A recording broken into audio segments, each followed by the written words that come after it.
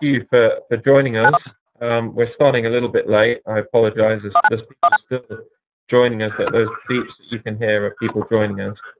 But thank you for joining us this December. Hope you've all done your Christmas shopping and you're all ready for Santa's arrival. We have Santa with us today, in fact, all the way from the United States of America. His beard's not quite long enough, but he's certainly got some gifts for us. I'd like to welcome Michael Grinder to the stage. Thank you, Michael. Nice to be here. Nice to be here. My pleasure to have so many people on the line, Toby. It's a credit to you and Kate in terms of your following. And we wanted to share with them our training that is coming up. And on the screen, you can see the dates of the 7th through the 11th of May in our famous Lockerbie, Scotland location. Toby, how far are you actually in Lockerbie itself? I am. Okay. Yeah. So that's where we're going to do this. Now, what is this all about? Instead of me sitting here and talking with you, we've prepared a segment that is about 25 minutes long, and it gives you an overview of everything we're going to cover. And it's a little more polished than if I tried to do it live. So bear with me as we watch and listen to a prepared training on what is Perception Camp and what you will learn. And again, I'll rejoin you in about 25 minutes.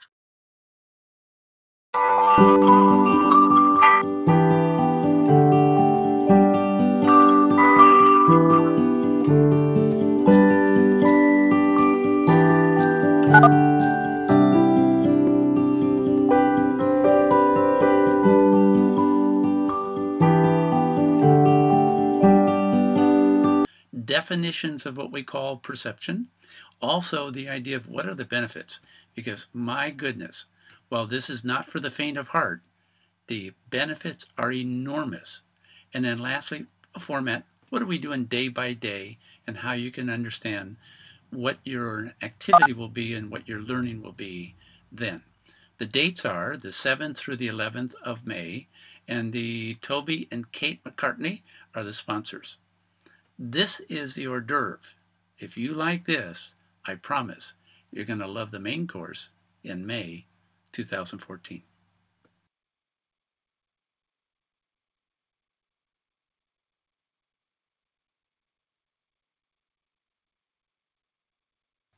Right at the beginning of the book, we let you know why he's writing this. Page 14 and 15. It says that the first task of Blink, his work, is to convince you of a simple fact, and that is decisions can be made quickly and can be every bit as good as decisions that are made cautiously and deliberately. Sounds good. Looking forward to reading it. Answering the question in terms of when to trust and when not to trust is the second task of Blink. And when our powers of rapid cognition go weary, they go very, very weary. And yet, they usually go that way for a very specific and consistent set of reasons. And those reasons can be identified and understood. But here's the point I love the most. The third and most important point of why he wrote this book is to convince us that our snap judgments, our first impressions, can be educated and controlled. Oh, Malcolm, thank you for writing a book that teased everyone that they could educate their instincts and know when to trust them. It sets it up perfect for people to want to come to my course. Perception Camp, an extension of Malcolm Gladwell. Thanks, Malcolm.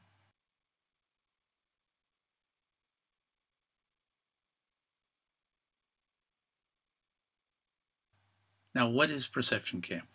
It literally is my attempt to design an experience where you can have my perception, my first impressions that are based on 40 years and 5 continents of doing observation and teaching.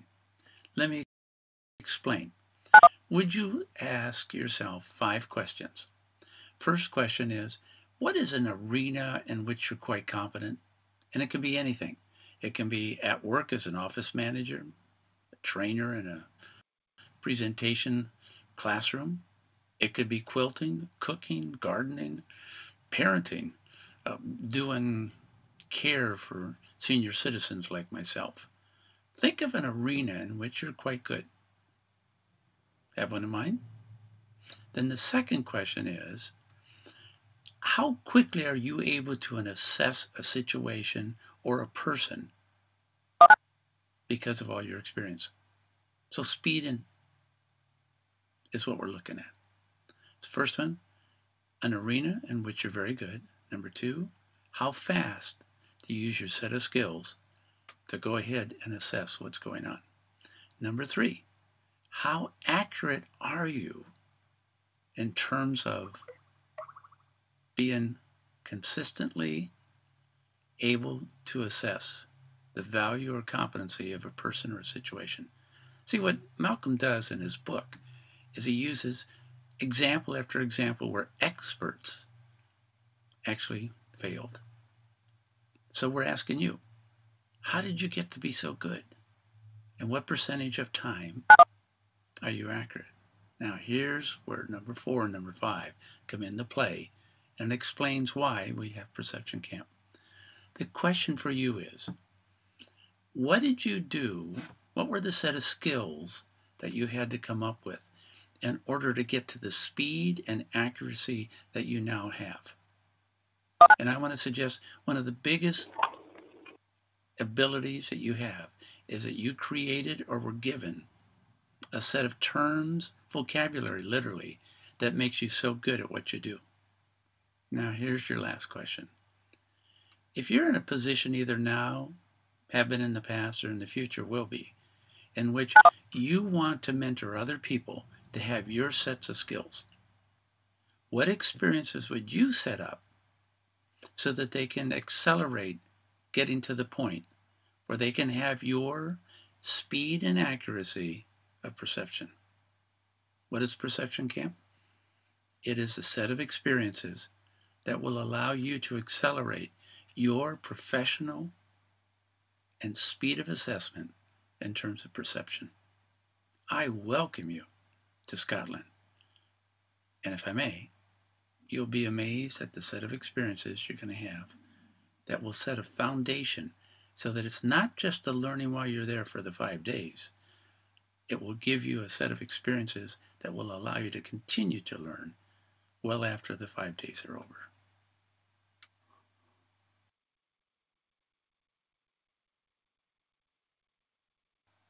So what is a definition of perception? Well, it's my watching reality, taking it in, mostly through our eyes, but through our ears in terms of hearing, and then the kinesthetic when you feel externally, not feel viscerally inside, but externally. So through those major senses, and we also have gustatory and olfactory, we bring in information. We then have the ability to interpret what is going on. So perception is both bringing in from external reality and interpreting what we see. Now, what we're going to do in the camp is that we're going to suggest that there are 4 categories that you can consider when you're doing perception. We're going to only cover 3 of them. All 4 of them are the following. When you are looking at an individual, trying to figure out what motivates that person. When you're looking at 2 people interacting, who's likely to dominate? When you're looking at group dynamics, what is likely to happen next? And the 4th one, which we don't cover consciously anyhow in the training, is called system.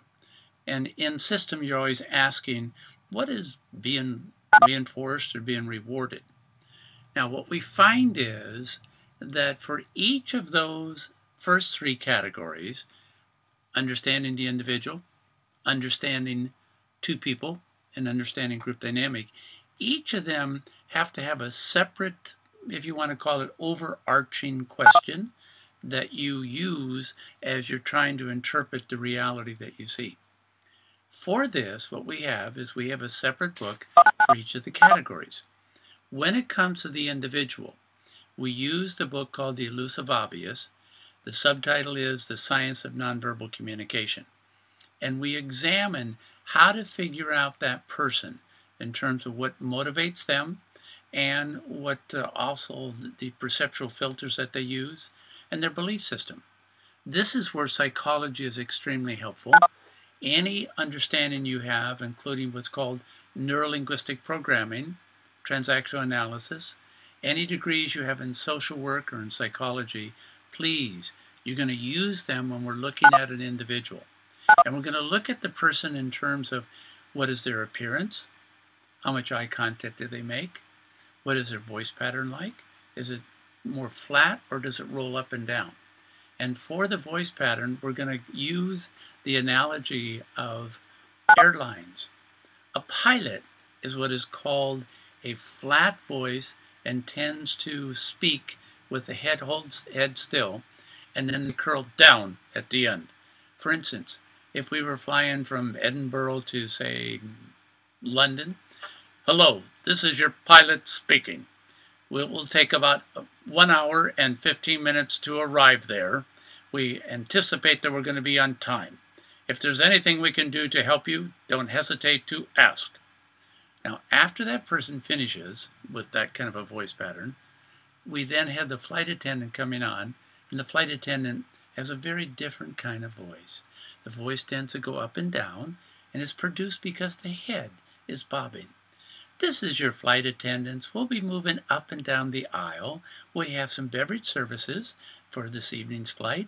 If there's anything we can do to help you, please don't hesitate to ask. So we're going to look at individuals. We're going to examine in terms of visual qualities, eye contact, frequency of blinking. We're going to look at voice patterns, speed, volume, flat, intonation, rolling. We're also going to be looking at kinesthetically, in terms of how they stand when they shift their weight. Is their palm up, sideways, or down? We're also going to be looking at their breathing pattern. In fact, the breathing is the single most important part. We will have a whole set of worksheets that will help you identify and categorize statistically what is likely to be an individual's values, beliefs, perceptual filters. So that's our first of our 3 categories of perception. The second one is looking at pairs. Trying to figure out, when you're looking at 2 people interact, who's likely to dominate. We've come up with our famous, what's called cats and dogs metaphor. We've all had household pets, a dog or a cat. And by looking at people that are interacting and trying to figure out who's likely to dominate, we just use the analogy of cats tend to dominate dogs.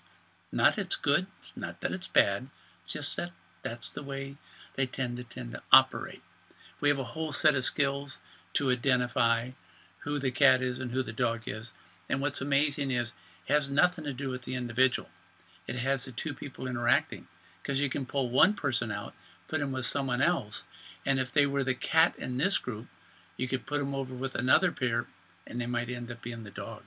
So it's not about the person identity, it's a style in terms of how they operate. So that's our second of our 3 focuses, the pairs of people. The third category that we're going to do is probably the most complex of all of them, and it has to do with group dynamics.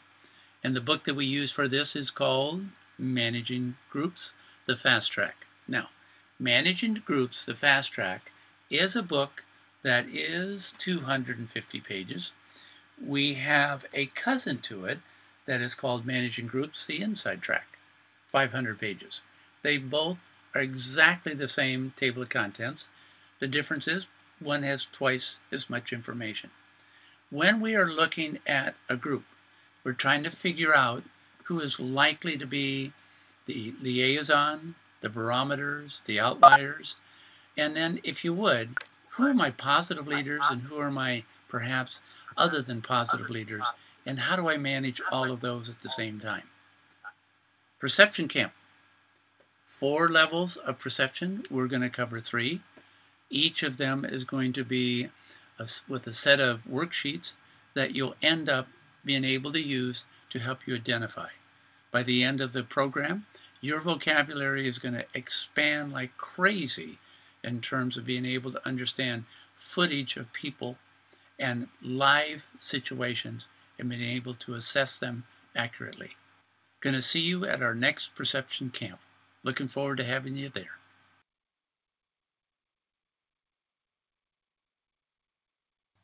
Benefits. What will be the benefits by you attending the perception camp?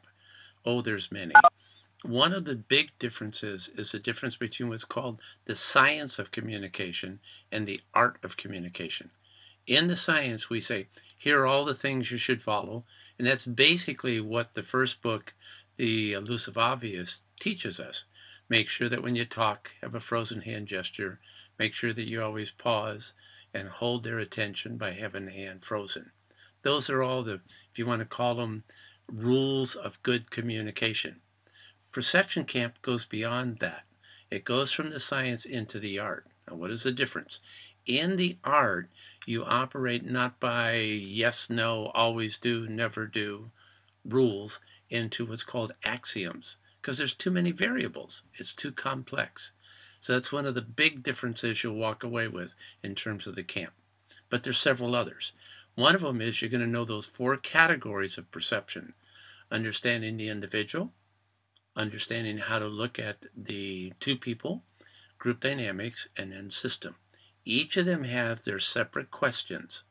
With the individual, you're always asking what is likely to be the motivation, the belief system, the perceptual filters of that person. With 2 people, you're not trying to figure out the motivation, belief system, and perceptual filters of each party. You're trying to ask a different question. Who's likely to dominate or influence? When you're with a group, you're going to walk away with an understanding of not who's likely to dominate, not the values and beliefs and perceptual filters of all individuals present, but you're going to ask what is likely to happen next. We do not cover system in the perception camp, but the question that you ask when you're in reality is what is likely to be reinforced or rewarded by the system itself. In addition to that, you're going to also have a sense of walking away understanding when I'm hallucinating and when I'm not, which means that you're going to just be more accurate in terms of what's going on. You'll also have a sense of how to break the habit of almost jumping to conclusions that are not evidence-based. You're going to be able to do what Malcolm Gladwell says, know when to trust and when not to trust your intuition, first impressions, immediate reaction to whatever's going on. We're also going to indicate that you're going to walk away with interpretations with higher speed and greater accuracy than you did before you started the camp. When you're out in reality and you're with someone that you want to model, what are the questions that you ask so that you're not just receiving their hallucinations, but you know what their perception is? We give you those sets of questions so that you'll be very, very good at it. Now, when you are looking at communication in reality, there's a very simple question that we talk all the time about, but we don't always know how to define it in terms of evidence-based, and that is this: 2 people interacting with each other. How do you know that one person is effective with the other person in a group? How do you know if someone who's either the person in charge or an individual, and is the group responding to the effect of these people communicating? We will absolutely have you walk away with a clear understanding of what is the difference between effective and ineffective communication and how to change if you recognize that you're ineffective in a given moment.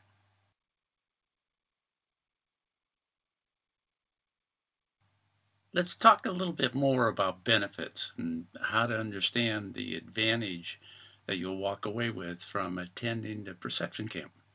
This is a torso of a human being. Of course, it's an art object. And what it does is, excuse the sound as we spin it around, it shows a face inside the gut of the torso. And one of the benefits of attending the camp is that you get a sense of the difference between what's called intrapersonal, which is you with yourself, and interpersonal, which is outside yourself, watching other people. If you mix up your intrapersonal with your interpersonal, it's a confusing and it's not reliable in terms of what goes on. Example, if you're attending a meeting and you feel inside that there's tension in the group, then you are using how you're responding to a given situation to try to understand what is actually going on. You are using your intra, how I feel, with what is objectively out in reality. Won't work. You got to separate the idea of me being in touch with myself and me understanding evidence-based what is reality. Separating those two will absolutely help you in terms of understanding reality, increase your speed of accuracy, and also have a sense of how to interpret more correctly what you see in reality.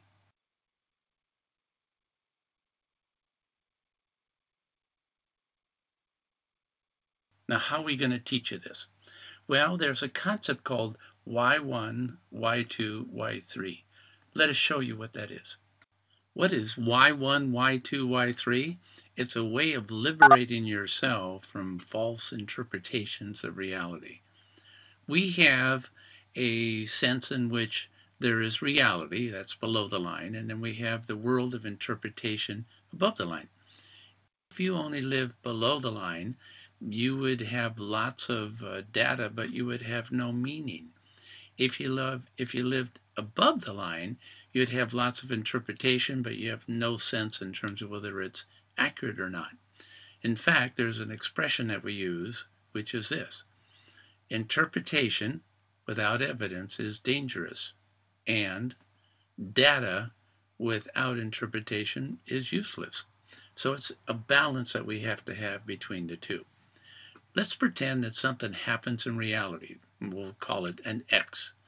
When we go up into the world of interpretation, as neurolinguistic program models of reality would indicate, we do generalizations, deletions, and distortions. How do we get more accurate so that we're not just hallucinating? Well, if you go up above the line and you say, I think this happened because, and you have a Y1. Now, if you only have one interpretation, you're stuck. You're in a rut. It's like life seems like all nails if you're just a hammer. If you end up having a Y2, a second interpretation, now you have a dilemma. You have two possibilities. When you get to the third, Y3, now you have choices. But what do you do with each of those? What you do is you have to ask yourself, if Y1 is accurate, then what would I see next in reality? If Y2 is accurate, what would I see next in reality? And of course, if Y3 is accurate, what would I see next in reality? This concept of Y1, Y2, Y3 is not theoretical. It's intended to be extremely practical. Example, let's pretend that Gail and I go to a party and we're driving home. We're talking to each other. And we say, wasn't Aunt Helenella really, really in denial? And Gail says, denial? I thought she was in grief. Now we have two interpretations of the same behavior. We could describe the behavior. She seemed maudlin. She was crying a little bit. She was quite emotional. She didn't listen well to other people. We can agree below the line, but we have two different interpretations above the line. What do you do? If it's appropriate, and this is true for all skills and techniques, the timing with permission has to be present. If the two of you, each with your own possessive interpretation, can say, what would be a possible third interpretation of that?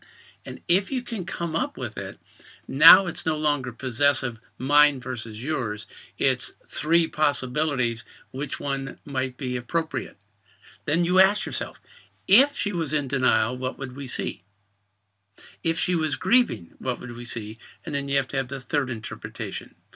It could be hilarious, such as maybe she was holding in gas, who knows? So knowing that that's true, The practicalness of Y1, Y2, Y3 is it allows you to not fight above the line, but understand below the line what would happen next. Now, here's what's amazing. If your interpretation and another interpretation and the third, if they have the same behavior below the line, you're just making up nominalizations above the line. Example, a mug, and I could call this a pen. They're just words. So anytime above the line, there's sets of words that people are possessive with, especially if they've been trained in different models, I tend to concede and let them use whatever words they want. I'm more interested in below the line.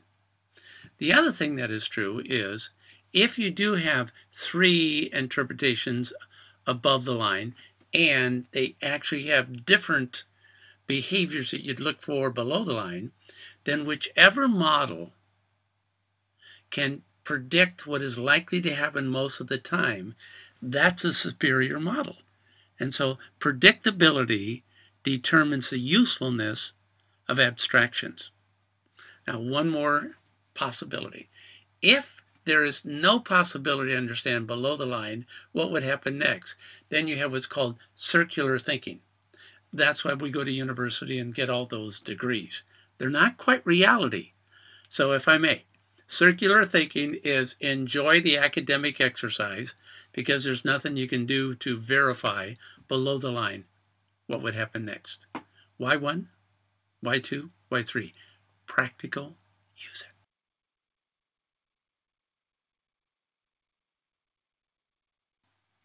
One final benefit, if you want to call it that, in terms of why you want to attend this camp. Your reality that you are living in now, when you finish the camp, is going to be exactly the same reality, but you'll look at it differently. Example, here is a picture of a person who's carving himself out, and of course, that's one of our themes, is that your personal ambition will make a huge difference in terms of what you walk away with from the camp.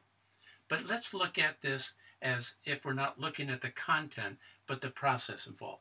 So let's pretend this is your reality. This is the reality you had before you came to camp. And what is it going to be when you finish with the camp? It's the same reality. But this frame, in terms of how you look at it, is going to be extremely different. Example, you might have the same reality, but you may view it differently based on what you learn at the camp. And instead of giving you just one new way of looking at it, we're going to give you a variety of ways of looking at it.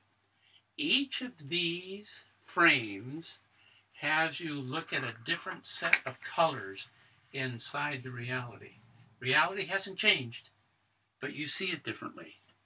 So you will walk away from the camp with the same reality that you left and you're going to go back to, but you're sure going to see it differently. We're going to give you choices on how you look at reality. See you at the camp.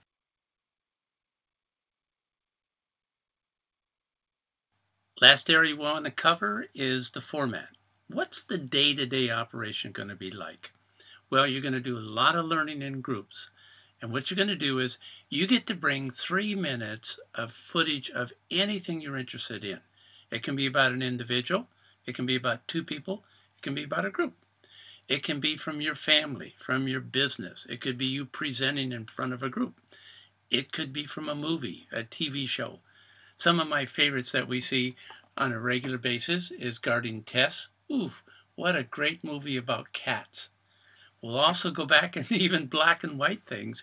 You show you clips from like The Hunchback of Notre Dame. Why? It shows you about not blinking and the effect it has on an audience when you keep your eyes open the whole time you're talking. Ooh, we got to talk about this one. This is one of the best. Aaron Brockovich. Of course, we had to delete a lot of it because it was cussing in it. So it's a really quite short piece that we'll be showing you.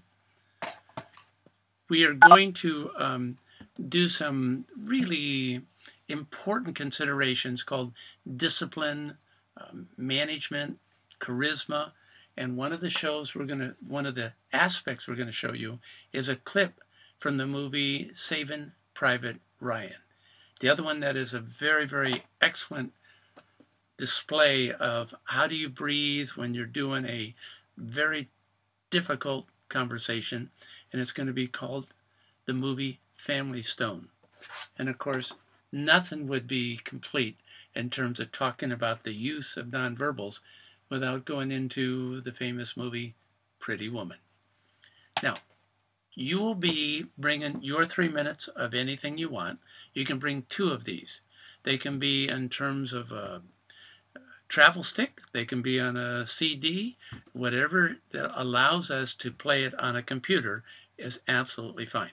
Now you're going to bring these with you. Let's pretend that this is one of them. And what you're going to do then is you're going to meet with at least 2 other people. The 3 of you outside the training room are going to meet, put it into a computer, and you're going to study it. And you're going to have some worksheets that you will find that are already laid out for you in our manual. And then you're going to fill out whatever you think is the, you're going to use those study guides to determine if it's an individual, what is likely to be the values, beliefs, perceptual filters. If it's 2 people, fill out forms that will indicate who's likely to dominate. If it's about group dynamics, what is likely to happen next. Now, once you have studied that, you come into the training room and you put your DVD and you project it on a screen. Anyone who's in the room gets to watch it. We're going to see it 3 times. The first time we just watch it.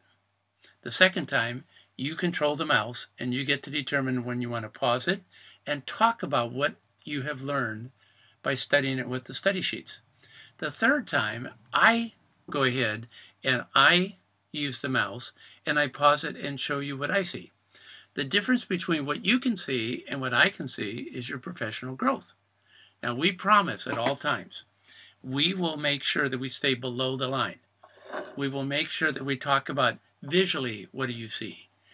The building blocks of communication, the audio, voice patterns, speed, tone, pitch. We're also going to talk about kinesthetic in terms of just hand gestures, movement, body posture. And of course, the single most important one is breathing. Got to watch that. Format. We're going to meet 5 days in a row. You're going to be in groups that you'll rotate what group you're in. You will take your DVD and people will study with you.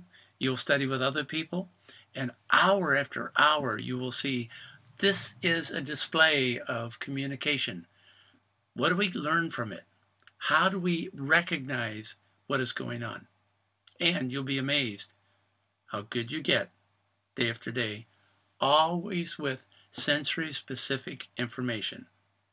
We stay below the line, then we give you the label above the line to know how to interpret it. You'll love it. Come. Mission, benefits, the format day by day, and just an overview of what we're going to be doing.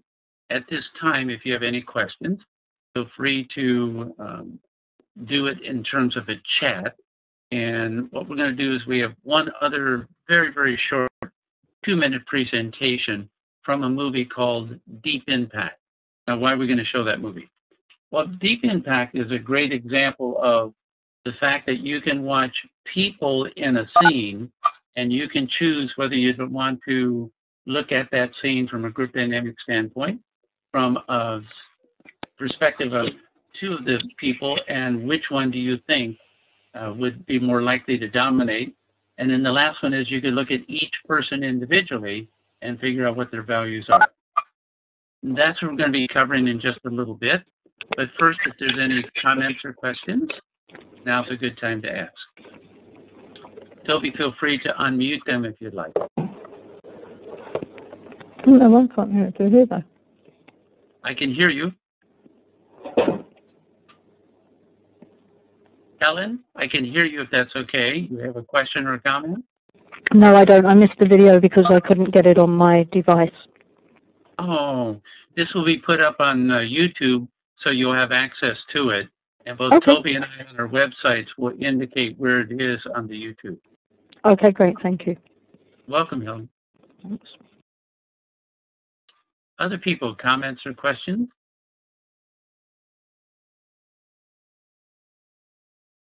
We're going to go to the movie Deep Impact. We're going to try something clever that, if I understand correctly, Toby, this will be a first time for his audience seeing this. We're going to try to play some of this footage, pause it, and then talk about it, and then go back to play some more. It's very, very short. It's 38 seconds is all we have. This movie happens to be a science fiction, outer space. We have the person that you're going to see coming up in just a second. He's a Russian. As he comes up the ladder, he is very, very concerned because one of the fellow astronauts has been left outside the capsule and is going to die. His name is Gus. When you listen to him talk, it'll sound like we need to get out for gas. He's actually talking about the man's name. So we're going to watch him come up the stairs here, and of course, watch how stressful his eyes are. We have to go get gas. There's no time for that. Repressurize the cargo bay. He's going to die out there. We can still find him. He has a beacon. I don't have time to argue with you. Just... The second person that comes on the screen, this is the captain, and he is in charge of and has a different level of responsibility than the man in white who just came up. The man that we're looking at, the commander, has to be responsible for the entire crew, not just for the individual. One of the hardest things in terms of group dynamics is when there is a disaster, when we don't have the luxury of time or money or resources, oftentimes there is sacrifice. We will now pick up the movie again and listen to what happens next. Sit down, be quiet. Turn on the fucking locator. Use most of our propellant to get us out of the coma. We can't just leave him. We have to go back. If we go back for Gus, we all die. We can't just leave him in space.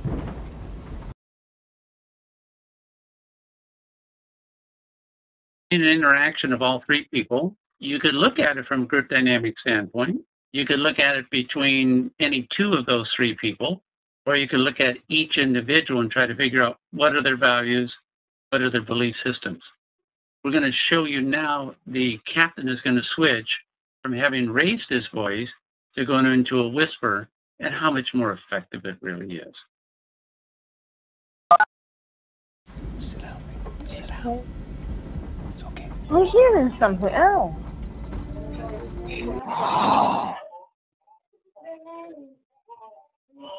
And Toby's going to make sure that everyone is muted so that we're only hearing what we have here in the studio plus what we have on the DVD.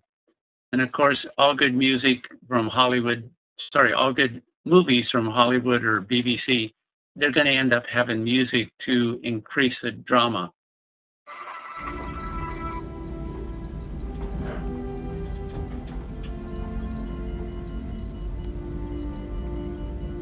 The miss.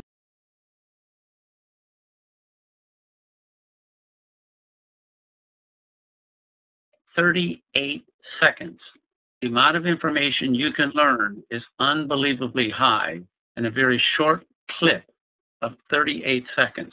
And that, to me, is what the real thrill is about Perception Camp. See, most of us, we go through life and we're so time constrained, here's my watch, that we're trying to figure out how do I get as much done as possible. Well, reality comes so fast, you don't have time to really study it. But Perception Camp, because we do footage of live people, or in this case, a movie, you slow it down, you freeze it, you study it. You have all the worksheets in the back of this little packet that will give you the insight into how do you evaluate the individual, two people, or the group dynamics. Now let's go back and watch it now a little bit different. And Amy, if I turn off the sound, will that allow me to talk without it being an echo? There'll be still a distortion in terms of time. Yeah. So I'll need to play it and then stop it. Okay, I'll do that.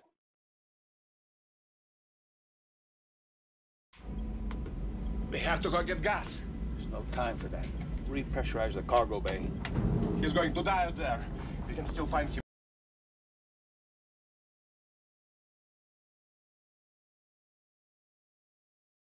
We're going to try to see if we can get it to play, at least on our monitor here.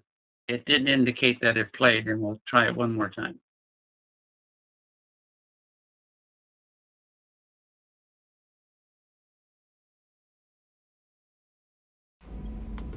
We have to go get gas. There's no time for that. Repressurize the cargo bay. He's going to die out there. We can still find him. He has a beacon. I don't have time to argue with you. Just Stop it, at least on our monitor here. The audio came through, but not the video, and it throws it off in terms of it being a usable example of it. Questions and comments that you might have, we're open for another 5 minutes or so, and then we're going to wrap it up. While you're thinking about any questions you may want to ask, I want to thank you for, after a long day, at your evening, 8 o'clock to 9 o'clock, that you would take the time to join us and see what this perception camp is all about. We're going to have our other dates in terms of our other 3 perception camps. So our other 3 webinars. Each webinar that we're going to have, January, February, and in April, we will take each of those separate sections. So January, we're only going to talk about what are all the variables you look at when you're watching an individual in reality or in frozen time called video footage, in terms of how do you know what motivates that person. Then the second one we'll have from now will be in February, and that's when we're going to cover 2 people and what are all the variables you consider then. And then in April, we'll be looking at the group dynamics. At least in the past, when we've done this in Australia, and we finished it in October, by the time we got to our second of our 4 webinars, we already had the 20 people filled, the slots. Other people could join us on the webinar, but it's just really nice to have people that are already committed and are looking for the refinements of what they want. Let me finish with a story that to me represents perception isn't new. We've had perception around forever. There's a famous scene in the book called The Republic, written by Plato, in which, in order to represent Plato's description of reality, he ends up having his mentor in life, Socrates, explain to the audience that for most human beings, it's a little bit like sitting in a cave and you're facing one way, and behind you, you have this fire. And you are tied up in such a way so that you can only look in one direction at this wall. The cave has the fire behind the people, and if people walk, objects walk between the flame and the people, it makes a reflection on the wall, and it is an illusion. It's not really the reality you see.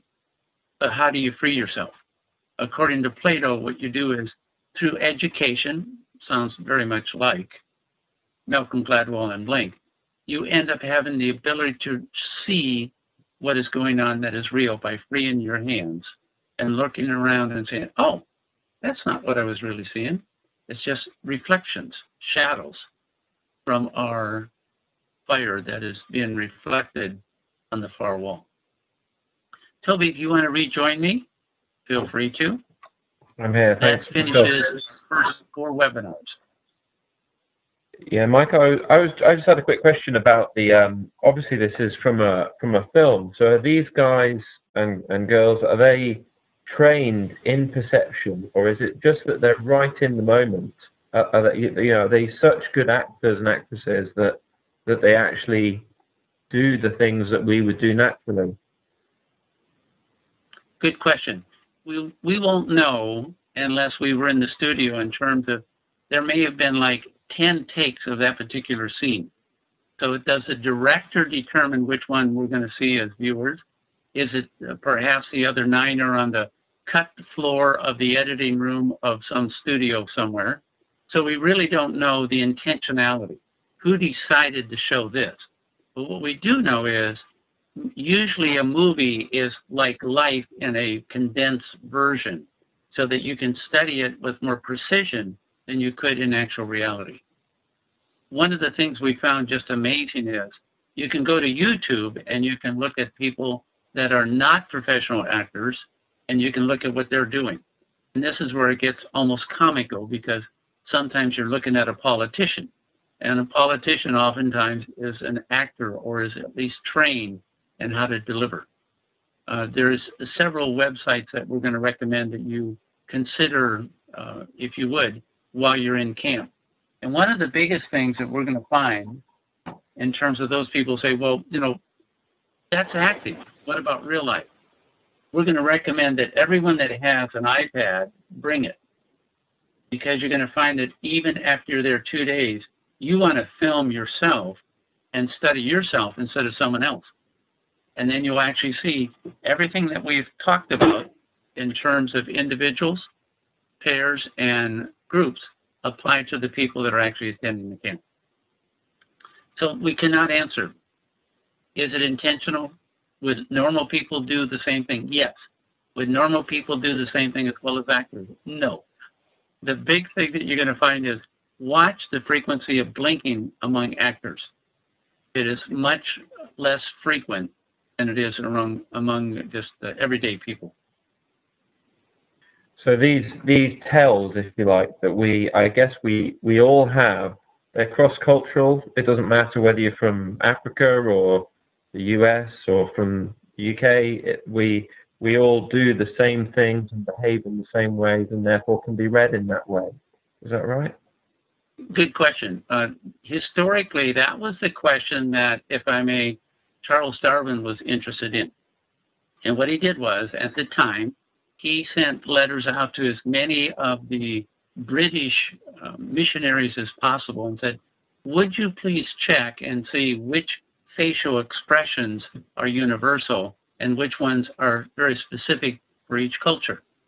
And they came back and said, yeah, there was about 5 to 8 that they thought that were universal.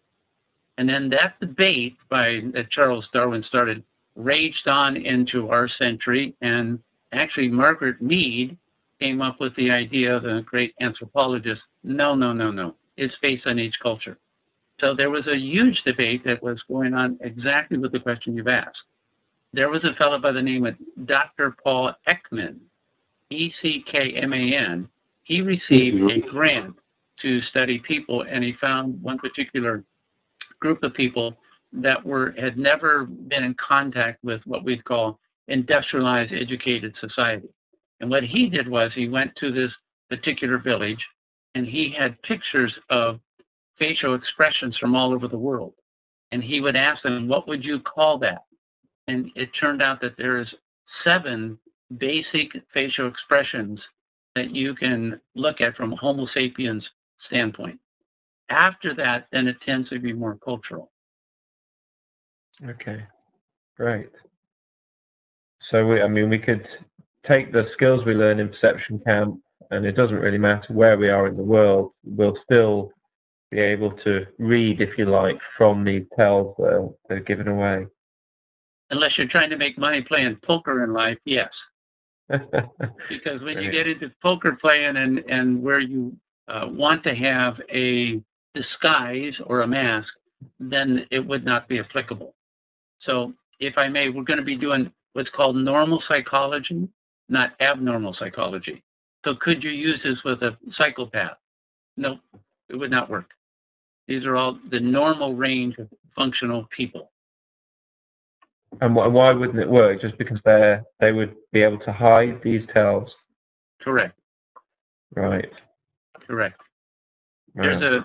There's a series of TV shows. One is called In the Actor Studio, where they take famous people and they interview them. There's another one called Charlie Rose Interviews, and that's when you see the person as who they are, and it's different than their roles. Different actors, some of them have such strong personality that a Robert Redford is going to be Robert Redford in almost any position you put him in. Where you take a Dustin Hoffman, every role he plays, it's a new Dustin Hoffman. So it's just that strength of personality in terms of, will it always be present or won't it? Yeah. So it's like an advanced in NLP. Obviously, we look at eye patterns, we look at calibration, breathing, lip size, etc. It's a hugely advanced version of that whole body. And it's based on that too. It's with deep, deep respect of being trained in neurolinguistic programming myself that I was able to figure out how do you watch patterns and how do you figure out what is replicable across cultures. Yeah. Yeah. Fantastic. Thank you. Yeah. Yeah. Toby, you want to announce our next webinar in terms of the date? Yeah, we have the next part. You have a slide there, do you, Michael, somewhere? Is it your There we go. slide? There we go. There, perfect. Yeah, so we've got the 29th 29th of January. So that's so could you describe exactly what we'll be looking at there? That's when we're going to take just all of the information that we have been able to gather that says, what do you watch for to indicate what motivates that person? What is their belief system? And Toby, if I may share with the audience how you and I met the very first time, do you mind? Yeah. Yeah, no, that's okay. Go ahead if you'd like. Yeah, we were.